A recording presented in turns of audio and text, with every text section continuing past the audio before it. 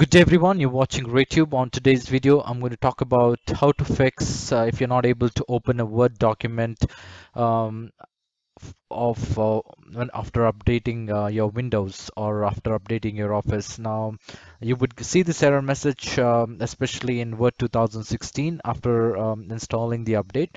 Now, there's a simple fix for it. In case if you like this video, please make sure you hit the like button and do not forget to subscribe to my channel. Now, the first thing what you will have to do is you will have to open a Windows Explorer on your computer screen or you can open any folder.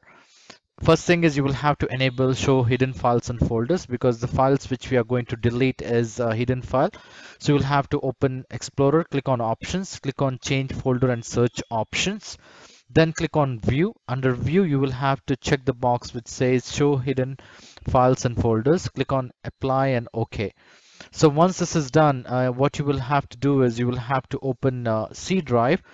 You can close this window, press Windows and C on your keyboard or R on your keyboard and type C colon backslash and hit enter.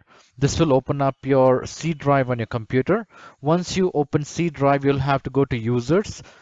Select the user which you have already logged in. In my case, I'm going to select the user which I've already logged in onto this computer.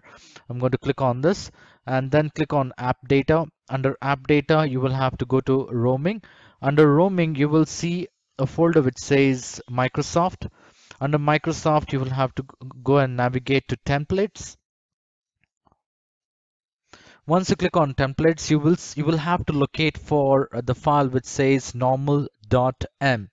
Now this is the file which is creating a problem. In case what you will have to do is either you can go ahead and rename it by doing a right click on it and click on rename to old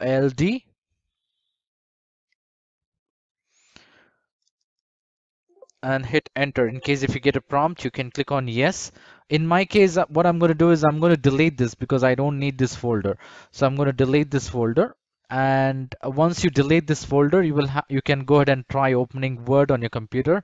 That should create a normal.m file by itself. So let me go ahead and open Word on my computer screen. So this is my Word.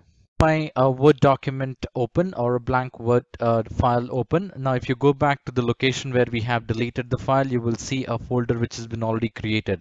Now you can go ahead and try opening the document which you were not able to open. You should be able to open without any error message.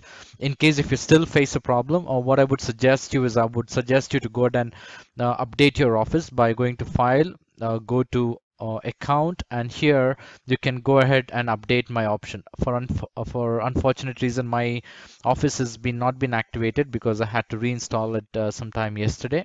So you can go ahead and update your Office from here. So this is how you can go ahead and fix